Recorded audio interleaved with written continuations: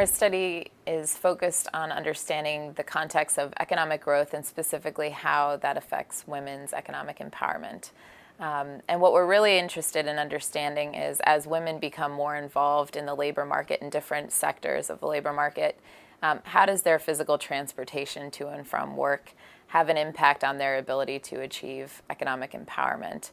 So for example, in places like Pakistan and Nigeria, where we will be working, getting a sense for women's feelings of security and safety as they're going to and from work, and how the existence of protections may, or the lack of protections may have an impact on their participation in the labor force. For example, if they're being harassed regularly on public transportation, that may have an impact in their ability to achieve economic self-sufficiency and empowerment. Research is particularly important because public transportation is one of the fewest places where people from very different backgrounds come together physically.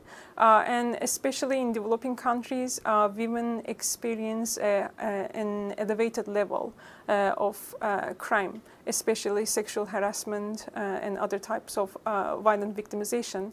And we believe the fear of victimization as well as the actual risk of victimization hinders women's participation in economic and non-economic activities and also enjoyment of those activities. On a day-to-day basis in cities around the developing world, women face a number of problems in trying to access the labor market. They are disproportionately victims of abuse and even violence in some cases, in public transport networks and so on. Even walking on the street can become a problem for them. So we are trying to create some real evidence from the ground and give advice to policymakers on ways in which they can actually make life so much easier for these women who can participate in the labor force. The reason why I think this project is a bit different from much of the other work that we've done over the years is that this is built on a genuine partnership between 4 institutions, 3 of which are based in developing countries. We have a partner in West Africa, another in the Horn of Africa, and one in South Asia.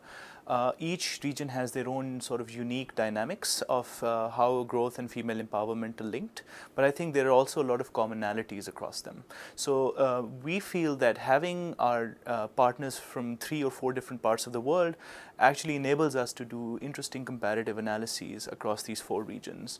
I'm hoping through this study that the policy recommendations that will come out of the study, not just from our team at Urban, but through all of the partners on the study working on the ground locally and a lot of the different countries that we're partnering with, that it'll lead to policy recommendations on the local level, on the national level, and the international level that are more specifically tailored to including gender as a priority when thinking about economic development.